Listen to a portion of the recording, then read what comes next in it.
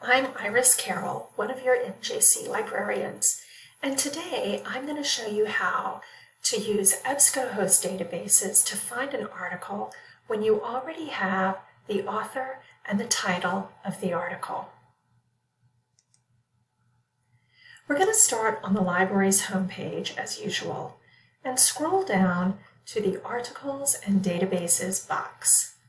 Click on that, and it takes you to our Articles and Databases page, where you'll find EBSCOHost databases up at the top under Start Your Research Here. Now, if you're away from campus, you'll be asked to enter your MJC ID number without the W and your 6-digit birth date.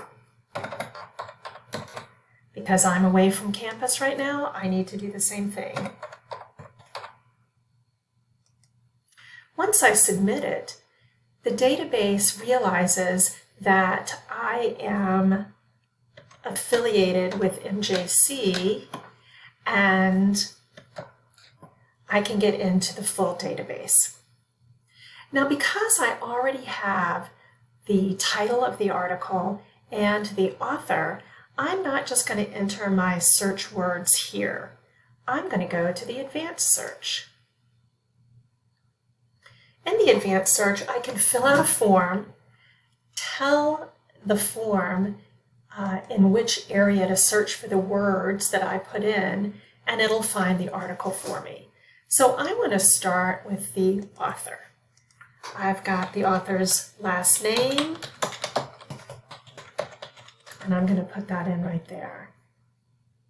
It's hyphenated, so let's put in the hyphen. Next, I'm going to put in a few words from the title.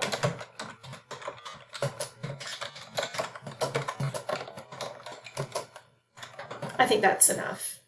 And then I need to go to the drop-down box here, and I need to tell it, look for those words in the title.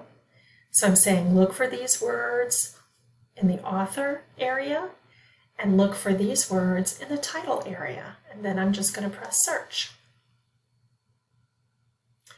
And there, that is the article that my teacher gave me the author and title for. See, that was easy. Next, I want to show you how you can actually see the article. So when you want to see an article, you're going to click where it says PDF full text. And what that gives you is a picture image of the article exactly as it appeared in the journal or magazine in which it was published. So here we have our article.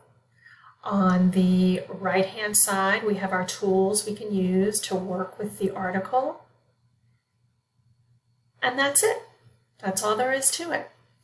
If you ever have any questions, please be sure to go to the MJC Library and Learning Center website and click on Ask a Librarian.